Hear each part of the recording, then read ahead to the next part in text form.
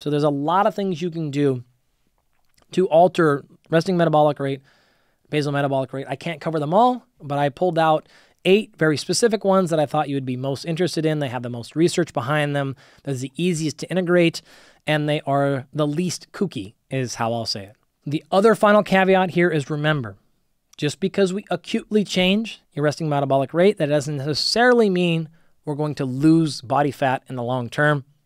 We'll circle back to that later. But the first of our 8 is what are called spicy foods. People, this is in the lore. People talk about it a lot. It's out there a bunch. Is it really real? Yes, technically it's true. Although, if you wanted to consider this to be a myth, I wouldn't push back that hard. This is how the field honestly works. In a lot of the cases, it's officially there, but is it practically relevant? I'll just share with you the data and I'll let you decide. Now, I'll tell you my personal bias. I love spicy foods. I put hot sauce or some sort of spice on basically everything I eat. I love it. I grew up not eating anything spicy, probably even into my mid-20s. Black pepper was too spicy for me. My family, just growing up, never did anything like that. But I learned to love spicy food when I started dieting. I started cutting weight and losing weight for competitions and combat sports and weightlifting and things like that. Prior to that, I'd never done it. And I'm bringing this up now because I realized, man, spicy food really helped me in that caloric management. Number one, when things are really spicy, I, at least personally, tend to not eat as much. So I'm not going to gorge as much because I'm dealing with sort of a little bit of the pain and suffering. I'm more likely to stop a little bit early. I don't know if that's really well documented scientifically, but it's certainly personally true for me.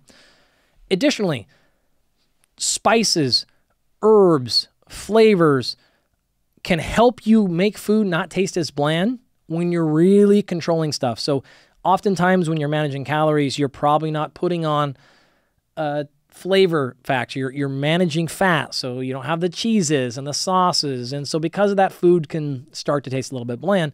The beauty of spices and hot sauces is they can be acaloric. And so you can make food taste different and you can change it up and have more variety when your total actual food intake is not that different day by day. So from a practical perspective, the work we've done with people that are trying to lose weight, and me personally, I love spicy foods. I use them a ton here.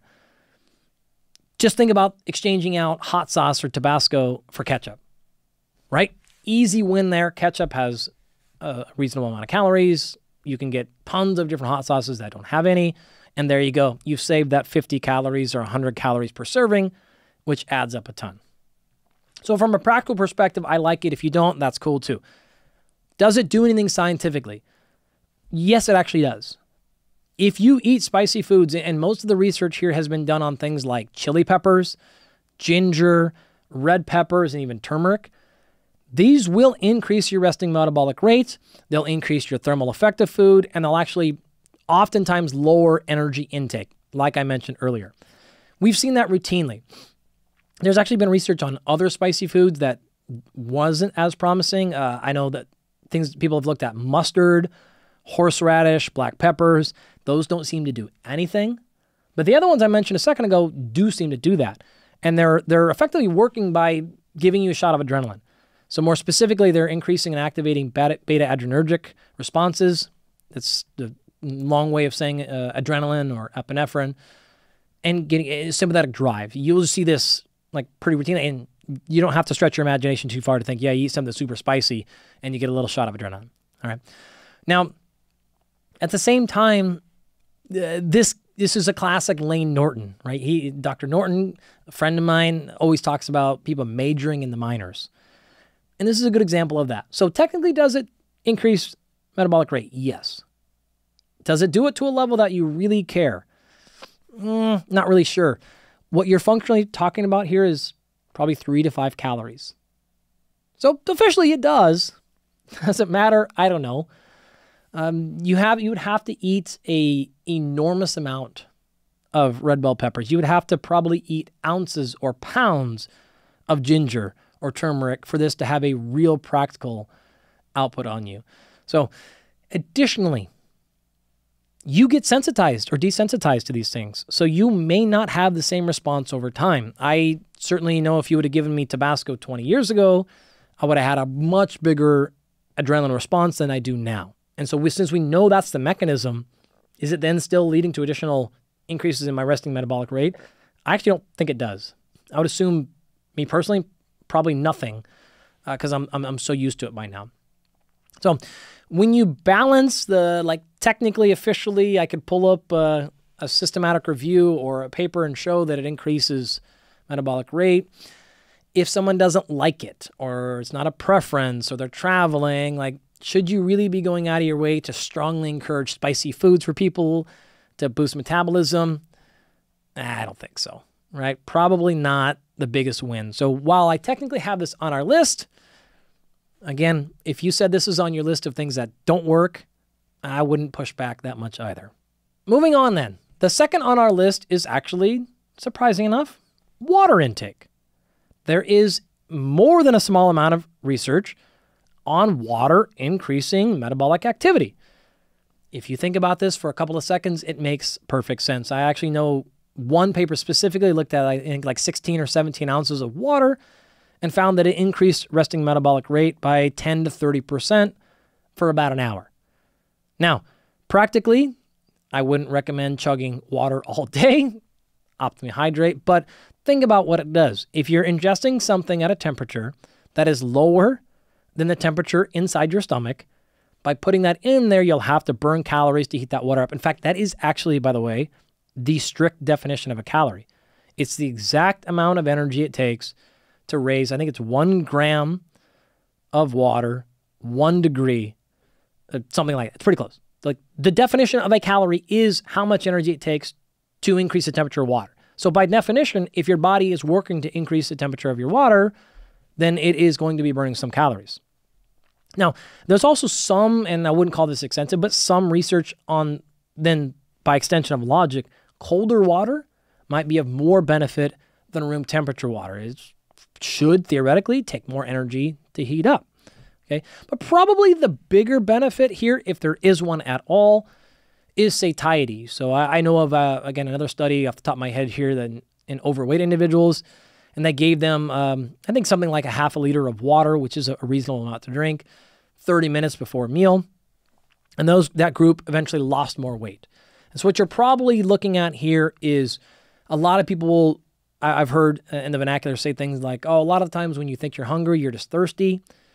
I don't know if that's necessarily true or not, but having dealt with a lot of folks who have to lose weight over time, again, athletes and regular people, I will say in my personal coaching experience, making sure you're drinking water will help you reduce calorie intake, the amount of food you eat in a meal, and so forth, with really no consequences to digestibility unless you're going extreme with it. So water is another potential option you can turn to. The effect will be minimal, but you start stacking some things on top of each other and you need to drink water anyway. So not something I would say to overdo, but just making sure you're not underhydrated is probably the biggest win here.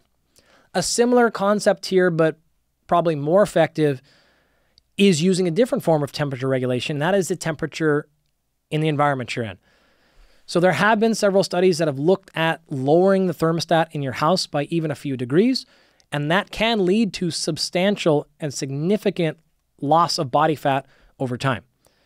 Same exact concept here. If your body has to work a little bit harder to keep itself at a certain temperature, that is caloric expenditure. You've boosted your metabolism, and it will result in a practical and meaningful loss of body fat. Now, I wouldn't necessarily advocate dropping the thermostat so much that you're freezing and your fingers are frozen and you can't type and work, but maybe a notch or two. I have friends that have done this a lot over the years where they bring it down 1 degree for 3 months, bring it down another degree, bring it down another degree, and just slowly work themselves down 3 or 4 degrees, where they used to keep their house at 72 degrees and now they keep it at 66 or something reasonable like that. If this feels like majoring in the minors to you, fine. Again, my position here was just to share with you all the data that we know of, let you know how much it works, how well it works, and then you can decide what to deploy, what to disregard or not based on your situation and circumstances, all right? So playing with Temperature, whether it is colder water or colder environment, is another option and probably more effective than the spicy food thing. But still, I probably haven't sold you a ton on things that are really going to move the needle, but we're going to change that here soon. Fourth on our list is something I've talked about now, and that is caffeine. There is a lot of data on this. I will summarize the entire field, but you can generally expect something between like a 3 to 11% increase in resting metabolic rate. That's going to last somewhere between an hour to 3 hours. This is very, very well documented. Pretty easy. It's a stimulant. It's going to rev up energy. It's going to tell your body to expect energy output. So it's going to get you going. Nicotine is next on my list, and it has a very similar effect. The magnitude of effect is a little bit smaller, generally more like 5 to 6% increase in resting metabolic rate, and it's going to last for the same, 60 minutes, 120 minutes, something like that. Now, I personally don't use nicotine. We've used it in some clients. They've asked for it, and we've done it with some success there. I personally like to avoid it as much as I can, but those data are there, and use it how you will. Similar, and now we're up to number 6 on the list, is green tea or green tea extract. You'll see this abbreviated a lot as GTE. It has similar effect of caffeine, but in the 4 to 5% range for about the same length and duration. As we've mentioned for some of the stuff prior with water and spicy foods, one thing that has been documented pretty consistently with caffeine, nicotine, and green tea is they all also affect satiety. And so they're appetite suppressants. So is the benefit really in the elevation in resting metabolic rate? I don't know. Maybe yes, maybe no. But if it helps you just not feel as hungry and not then overeat, that's probably the real win. But options nonetheless. A lot of people are already consuming these things. I don't think you need to go in there and add additional stimulants to your life if you're already on them. You don't have to use these at all, but one more time, they are options to use or not at your discretion. Number 7 on our list is a combo. I had to do it this way. If not, the list would have been 50 things or more. And I'm generally going to call these thermoregulators. So this is a handful of herbs and drugs and other stimulant-like factors that are going to have a similar impact as caffeine and green tea and so on and so forth, but they're not in those forms. Just to give you a couple of examples, wonderful scientist Bill Campbell, friend of mine in Florida, has done some work in the past on guarana. You can Google that one up there, Guarana, combined with other elements. Much of the research in this field, and the reason I'm calling them thermoregulators, is because they're rarely single ingredient things. So they're multiple herbs combined with multiple different things and combinations and cocktails, and so you don't know what the individual effect is. But nonetheless, in these multi-ingredient thermoregulators, in Bill's study in particular, I think they gave I think he did it in young, healthy men, probably the college kids that are running around his lab. And they saw about a 10% increase in resting metabolic rate for about 3 hours post-exercise. Now, what I liked about Bill's study in particular, of course, because he's such an awesome scientist, is they had a placebo group and they reported the placebo group. What I mean by that is the placebo group had a 3% increase in resting metabolic rate. So if you actually kind of cancel that out, you could still see about a 7% bump in RMR here, which I think their data was something like, it took them from about a group average of 1,850 calories to 2,000. So 150 kcal bump from this guarana-based multi-ingredient supplements. Tons of other studies have been done like this. One in particular, I know actually several of them have used things like caffeine plus GTE plus herbals and stuff like that. And if you go back to the numbers I just gave you on green tea and caffeine, combine them with other ingredients, you'll see about a 10% total increase. Again, going to last 2 to 3 hours. Others have been done on caffeine, GTE, and niacin, combined with actually something called Garcinia cambogia, which was the original primary ingredient in hydroxycut. You've probably seen hydroxycut in commercials all over the place. I think there was actually a bunch of problems with people with getting liver failure, so they took this ingredient out of it. So it's no longer in there, to my understanding, but it was in the original formulation. But nonetheless, you throw all those things together and you might see a 15% or greater increase in RMR. Last one here, similar, caffeine plus GTE plus yohimbine. Another one showed about a 15% bump.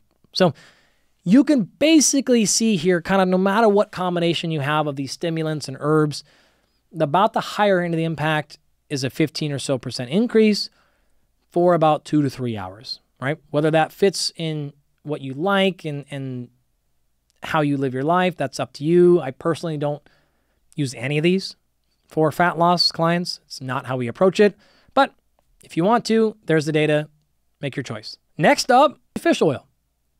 Now, this is a really interesting one. We know of the many benefits of fish oil, but many don't realize the metabolic ones. Easy study here to highlight what's going on. 24 females. And they did this in, I think they were over 6 years old, if I'm remembering exactly the age range there. And they gave them 3 grams per day of EPA and DHA for a total of 12 weeks. Now, what's cool about the study is they actually matched it with olive oil. And so calories were equated for. One group got the olive oil, which is obviously a very healthy food choice. And the other one specifically got fish oil. And so really into a smart study design here, because they, of course, matched calories, they matched fat, and they gave them not really crummy food items or low quality stuff, but 2 high quality items. And so what that allowed them to do is tease out the direct effects of the EPA and DHA. Net result here, and remember, this is chronic. So what happened not in the 60 minutes or 90 minutes or 3 hours post taking the fish oil? What happened at rest 12 weeks later? About a 15% increase in, 14 actually, I think, increase in resting metabolic rate. They saw an increase in energy expenditure during exercise by about 10%. And the fat oxidation rate, both at rest and exercise, were increased about 19 and 27% respectively. What's probably more impressive than all that, though, is they saw an increase in lean mass by about 4%. Take a second to digest that. By simply taking 3 grams per day of fish oil, not a high dose at all, you saw a chronic elevation in resting metabolic rate that had a functional and practical outcome of a 4% in lean mass compared to olive oil. Now, what do you think this would be compared to of a lower quality fat or a worse food choice in general? It would probably be substantially more. So to me, this is incredibly impressive, and it is another reason why taking fish oil is probably a really smart strategy. But in full honesty here and candidly, I didn't know this. I had missed this one. I was pretty aware of basically everything that we talked about so far at this point, but I had absolutely no idea that fish oil would chronically do this at rest over time. So pretty powerful, pretty low-hanging fruit, and a pretty easy win in my opinion. If you enjoyed this clip, you can watch the full episode by clicking here.